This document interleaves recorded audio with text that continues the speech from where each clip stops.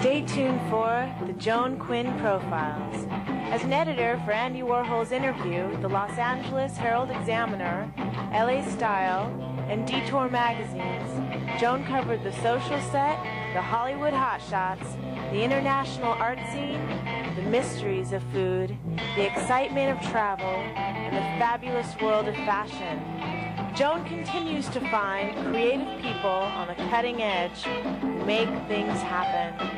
Here's Joan Agajanian Quinn. Hi, I'm Joan Quinn, and we're delighted to have you with us today for the Joan Quinn Profiles. Waiting in the studio to be profiled is artist Don Bachardy and actor-director Mel Johnson Jr. You'll immediately recognize the face of Mr. Johnson. He co-starred with Arnold Schwarzenegger in Total Recall, was a regular in David Lynch's TV comedy On the Air, and in American Blue Note. Originally, Mel Johnson was a man of the stage. Let's start there, Mel. How'd you get to Broadway? Well, I grew up in New York, a New York kind of person. Went to the High School of Performing Arts. And oh, you did? Yeah, all the way. All the way in New York. And actually, I started out in regional theater, and after traveling around so much, I decided I wanted to stay home. And fortunately, I sing and do a little bit of dancing, and I ended up in On the 20th Century, which was my first Broadway show, directed by Hal Prince. That was your very first show? That was my first show, my first Broadway show. I saw that show. Oh, did you? Yeah, and I loved it. Oh, it had yeah, a lot with of... The Train, Madeline Kahn, Emma Jean Coca. It was great. Was it fun for you the first time? Oh, it was, you know, I had no idea what it was going to be like to be in a big Broadway show like that, and it was great. How young were you?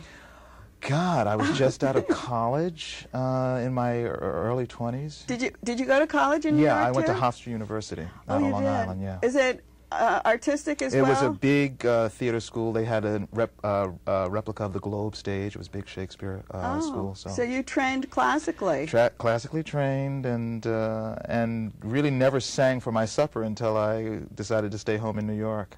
Even when you were at the High School of Performing Arts? High School of Performing Arts was not a big musical school. It was, you know, they really wanted you to do the classics, work on plays. Really? Did you dance there? No, I was in the drama department, and so the only time that we danced and sang was when it was the student production, you know, when we put it all together ourselves. Oh, I didn't know that. Yeah, I thought it was a we had movement. Oh, we had movement. I mean, you know, the school was set up so that we also had body movement, as we called it, voice for the stage and everything, but it was concentrated on our acting. Then you did UB. Then I did UB with the Hines brothers, Maurice and Gregory Hines, and what did you do in that? Oh, it was a musical review. It took us way, you know, as far away from a script as possible, but UB Blake was alive at the time, so did he help you? Oh, he helped in the fact that he kept us centered as to what we were doing. It wasn't just about riffing all over the song. He said, I like to hear the melody, you know, because that's what he wrote. He played the piano, right? He played the piano. He didn't play during the show. He was 98 years old. Right. Did he compose the music that Composed all the music that we sang, and it was very, very exciting having him there for that process. Had you worked with the Hines brothers before? No, that was the first time, but we've remained close ever since. It's been great. So we have a real talent pool here. Oh, boy, you know, you just got to try and do it all. Then you went on to do Bob Fosse's Big Deal. Bob Fosse's was the... Am I doing them in right order? Well, no, the next one was The Rink with Liza Minnelli and Cheetah Rivera. I think I'm saving that. Oh, you're saving that one. Okay, but then the last show I did was Bob Fosse's Big Deal. I had already moved to Los Angeles at the time. I'd gone home for Christmas. And ended up not coming back here for a year because I auditioned and ended up doing So you came to Los Angeles, auditioned for the Big Deal. You went back to audition. No, I went back for Christmas holiday, and my agent called me and said, "Listen, they're casting one of the leads in that show." So I auditioned, and what did you do in that? It was based on a movie, an Italian movie called Big Deal on Madonna Street, about 5 small-time petty thieves. So I was one of the 5 guys. Oh, and, did you sing, dance? Sing, and I was playing the ingenue. I was like way over the ingenue age, but you know, on Broadway you can do that sort of thing. Actually, my leading lady was 19, and I was playing 19. But it was great working with Fosse. Difficult man, but we had a good time. Did he teach you new dance steps? Did he do new choreography? He used his major dancers. Again, we were the principal five guys. He did stage several of our musical numbers, but he had his serious Fosse dancers to do the major. He won the best choreographer Tony that year.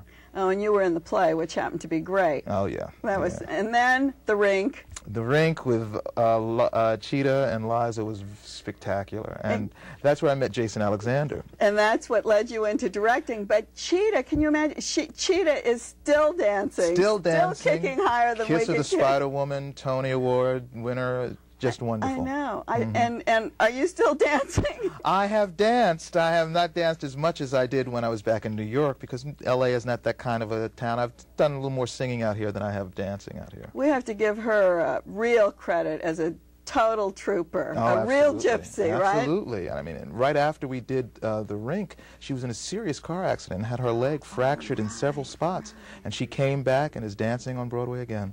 So Jason, I didn't know, was a singer. Oh, so yes. He sang and danced as well? He sang and danced. We all sang and danced in that one. And that was really your lead-in to directing. Well, I had done a little directing here and there, and when I got out here, I directed a little equity waiver things, and Jason and I were good friends, and so he came to see one of the shows that I directed, and when he decided he wanted to do Give 'Em Hell Harry, he asked me if I'd direct it.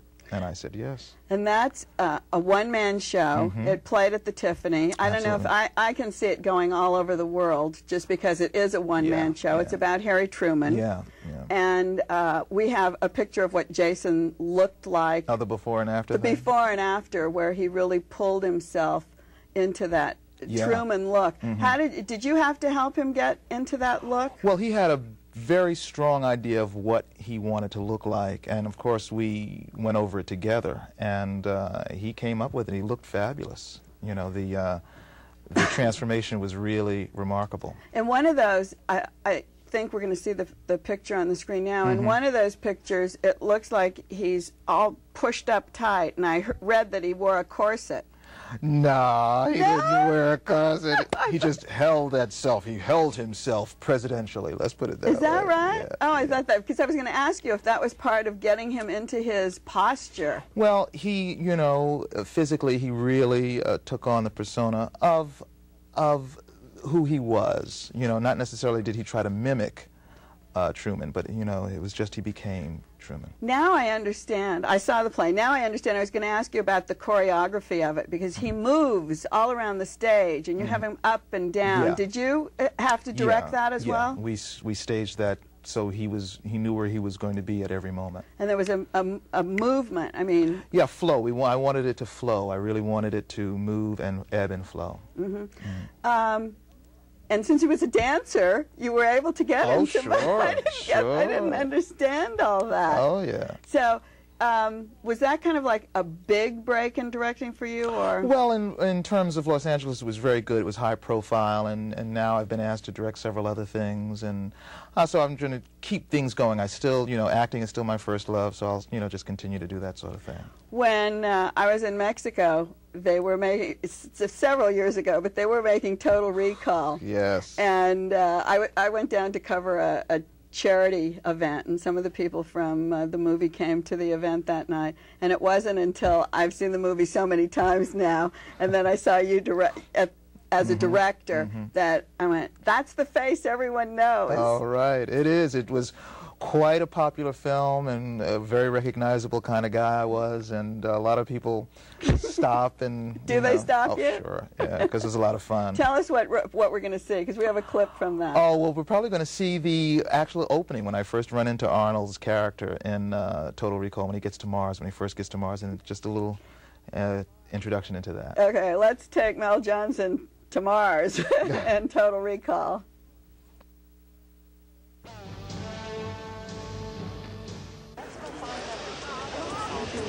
Hey, man, you need a cab?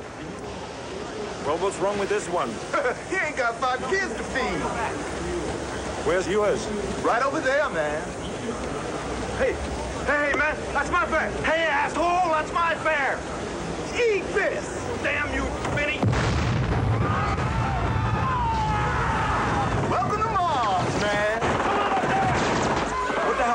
An accident? That's the rebels, man. Let's get out of here before they arrest us. Well, what do the rebels want? All the usual. More money, more freedom, more air. Want to feel good? Not bad, huh? Reach your palm? Tell me something now. All psychics... Freaks? Afraid so, man. It goes with the territory. What happened to them? Cheap domes and no air to clean out the rays. So, this is it. The last resort. You sure you want to go in here, man? Why not? I know this much better place down the street. The girls are cleaner, the liquor ain't watered down. Sure, and you get kickbacks. Hey, man, I got 5 kids to feed. Take him to the dentist. Hey, thanks, mister. Listen, I'll be waiting here for you. You just take your time. Danny's the name. Danny! You know, that you're quite a con man. I tell you. But how long did it take you to get into costume once you got into that role of... Well, for me, it was one of the fairly easier costume things because I didn't have to do the incredible face changes until specifically when I had to show my mutated arm. Your mutated arm. That was quite an ordeal. I mean, pre-production, having a whole body cast, half body cast. I'd never broken a limb, so I didn't know how much was entailed in getting together. So whole half a body, my arm, my hand. How long were you in Mexico? I was down there for 3 months. So the first, say what, 2 months you were just Mel Johnson, and then you got into this body cast? Oh, no. That was all pre-going down there for the 3 months. Oh, all of that was, yeah, I did all of that work before I went to Mexico. And for the 3 months in Mexico, it was shoot, shoot, shoot, bang, bang, bang, run, drive, drive, drive. I see. Act. Did you?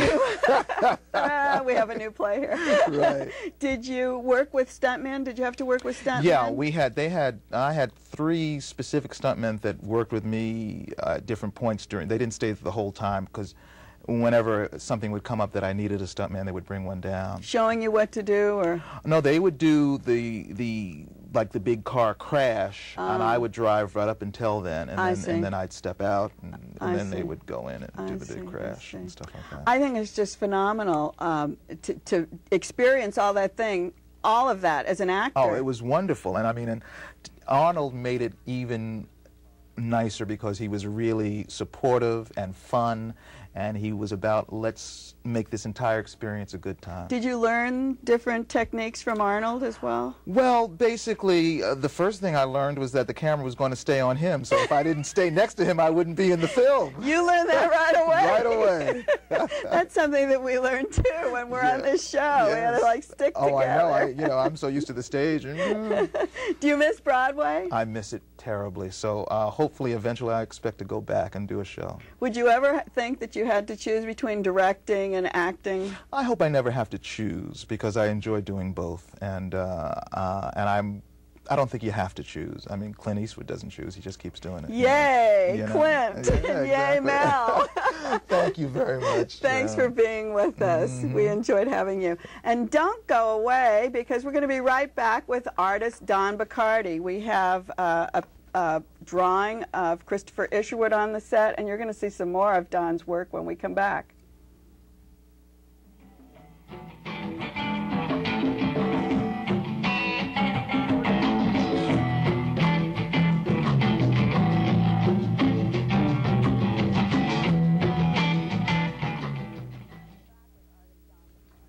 Hi, I'm Joan Quinn, and we're back with artist Don Bachardy. Don is a true Southern California native. Born in Los Angeles, he was raised in the Atwater district of Los Angeles. He attended John Marshall High School and Chouinard Art Institute and has lived in Santa Monica with a view of the canyons and a view of the Pacific Ocean for how long, Don? I've been in this particular house I'm living in now for more than 34 years. I was going to say 30 years, but I thought it couldn't be that long. Indeed, yeah. And where's the Atwater area of Los Angeles? Atwater is just beyond Silver Lake. It's between Silver Lake and Glendale. Did you always want to be an artist when you were living there? I always drew as a child. It didn't really occur to me to make a career out of it, I think partly because My parents never encouraged me to be an artist. And in fact, my father actively did what he could to discourage me from it. Is that right? Mm-hmm. Then how did you get to art school? Chris, he was the one who not only supported me in art school, but gave me the emotional support. Oh, I didn't realize that. So, absolutely, so Christopher Isherwood was a big influence in your career. Oh, he's singly responsible for my being an artist. Well, I remember when we talked about Christopher Isherwood, and whom you've been associated with and lived with for 33 years. 33 for a long time. Mm-hmm. I remember one time, maybe in the 80s, you said, "I am the Christopher Isherwood portraitist." And I thought, what a great job. Official portraitist. Oh, yes. official. Yes, he actually had portraits done by other people, but oh, he did. well, of course, David Hockney. Yes. Yes, and William Coldstream in England, and lots of other people. But he did have that belief in you from the very beginning. Yes, well, you see, I was still drawing as I had in my childhood when I met him, and he saw that I had an ability and said, "Why don't you try art school?" It hadn't really occurred to me, as I say, because my parents hadn't encouraged me. What were you drawing at the time? Always people. Always. Never anything but people. Because I've never seen anything else. I wondered if you ever drew anything else. No, even when I was a kid, always people, either from my imagination or from photographs. And it wasn't, actually Chris was my first live model, the first time I worked from live. And then I went to art school, and then that was all working from live models. And that was the real turn on. That's what made me realize that that's what I wanted to do. Can portraiture change over the years, your techniques? Oh, yes, my technique has changed considerably. Well, for years I only did black and white drawings. Color was a relatively late development for me. Like what? Just pencil? Pencil, ink wash, finally pen and ink, all ink drawings. And then from that I gradually went into color, first doing wash paintings, acrylic washes, and then gradually going to canvas. And also talk about the line as you start, like this drawing of me, I don't know what year this was done. Pencil and ink wash, that was 77. In 1977. Yeah. So you were still doing the black and white. You hadn't gotten into color. Oh, right? yes, I'd begun the color by then. I was actually painting in the mid-60s. I didn't show the color work until 74. Oh, that's why. I Yeah. mean, I just wasn't aware of it. Is that what artists do a lot of times? They keep things in the background and wait till Yes, they feel... yes, some of them do. I can't... yes, I was uncertain about the color work for a long time. And then it was Nick Wilder who said, let's show some of these paintings. The first time I showed him, I was fully prepared for him to say, well, I don't think they're ready yet, or I like the drawings better. He said, oh, no, let's show the color work. So we started, I remember sitting for this, and sitting is a very disciplined it's hard situation. work. It's very hard. But drawing is even more disciplined. How do you discipline yourself and keep that discipline at a high? It's all concentration. That, to me, is the most important element of my work. And I have an ability to concentrate under all kinds of really difficult circumstances. So you just... And of course, always working from life and working with a lot of people who've never sat for an artist before, I have to be prepared for an awful lot of restlessness. How do you deal with that? I mean, let me tell... I just work more quickly. Do you? Because I sat, I think, for 3 hours. You were very good. That was a very slow period. That's when I was devoting the whole of a sitting to one picture. And yes, that certainly took more than 2 hours, probably around 2.5. And I know that you were like, I don't think I could have swerved your mind. I couldn't have done anything to stop you. You were like so intense and like having this affair with the paper. Well, it's really an affair with my sitter. And I realize that I'm a kind of unconscious mimic. And the process of drawing or painting somebody is first an internal one. I realize that I'm giving a kind of performance to myself. I'm trying to feel like the person that I'm looking at. So in a way, it comes in, the visual thing comes inside and gets changed inside me, and then it comes out in the brush, on the paper. This is very intricate. This piece of Christopher's is, what is it, ink, water? That's acrylic wash. It seems like the lines are much looser. Oh, they are. This was done very, very quickly, probably in no more than 20 minutes. Is that right? Yes. And you could, well, of course, that was someone that you knew. And I know David Hockney always talked about when you know someone, you can work quickly and get what you want. Did you do a lot of these short? Lots and lots of Chris, and in that one sitting, I probably did at least 3 or 4, and toward the end of his life, he was my only subject, and we worked almost every day, and I sometimes did a dozen or more pictures in a sitting. Is that right? Mm-hmm. And he was a good sitter? Would he write, or would he just sit for you? He would sit for me.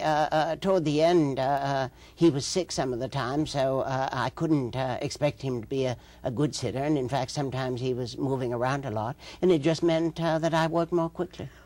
At the end, were you doing pictures for his journals?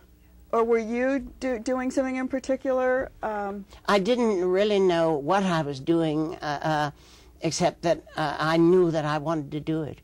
Oh, I see. I just wanted to be. And you see, it's a way of being with somebody that is more intense than any other experience. When you're with somebody, sitting close to them and studying them minutely, as I do when I work, it's a very intimate experience. I don't know anything like it in life. Well, don't you think, well, maybe not, because of what you're saying, the journals, his journals, or somebody's journals are just as intense as what you're talking about. Well, whether you're writing a journal or doing what I am, a drawing or painting of somebody, it is making a record. It's making a record of experience. And that's why I always work from life, because for me, being an artist is recording an intense experience. And I don't know anything more intense than sitting with somebody for 3 or 4 hours and just looking at them.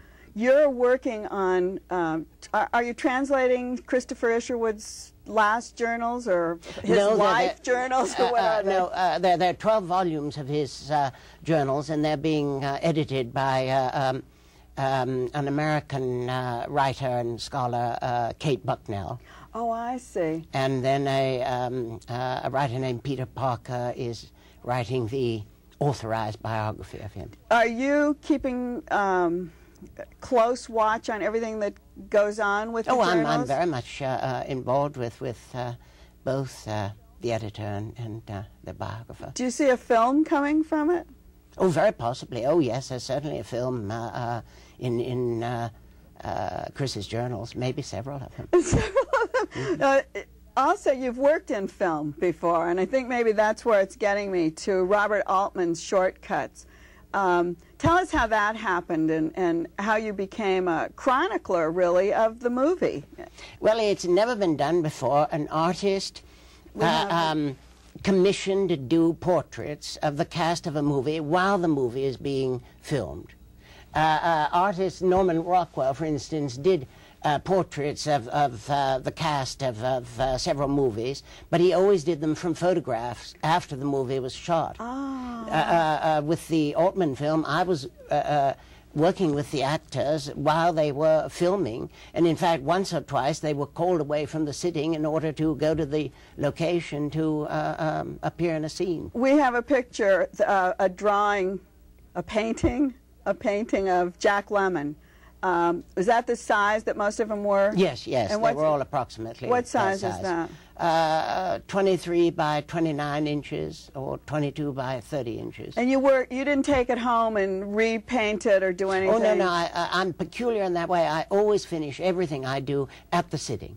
It's like a spell that's broken. As soon as my sitter leaves, then my inspiration is gone. I wouldn't trust myself to make any changes. Oh, that's what's so wonderful. And I think the whole thing is explained by the way you say it comes in through you and out through you. And if it didn't come out completely, it wouldn't be finished, would it? It wouldn't be finished. And sometimes it's not finished if my sitter has to leave before I'm finished work, or if he or she faints or falls asleep. You were painting Divine, and Divine fell asleep. Divine absolutely fell asleep, and Divine's great dream was to be painted by David Hockney. So I was happy to arrange that. David came down and shared one of my sittings with Divine, and he enjoyed himself, so he invited Divine to sit for a painting in his studio. And then he asked me, would I like to come and share Divine as a model? So I did. And what was Divine doing, the great moment that he'd waited for? I arrived at David's studio, and Divine was absolutely asleep in the sitter's chair, sound asleep. That is so typical, and it's so wonderful. I love these stories, and I know you could go on for hours about... And the only thing that roused Divine was David's studio was near an outdoor hamburger stand, and they were frying potatoes. And suddenly, out of this deep sleep, Divine came to life and said, potatoes. That was it. And maybe we smell some potatoes, too, because we're going to leave right now. But we want to say goodbye to Tim Hilton. Goodbye, Tim. Thanks for watching. And thanks to all of our audience for watching. And we'll see you next time on the Joan Quinn Profiles. Thank you, Don. Good. Thank you.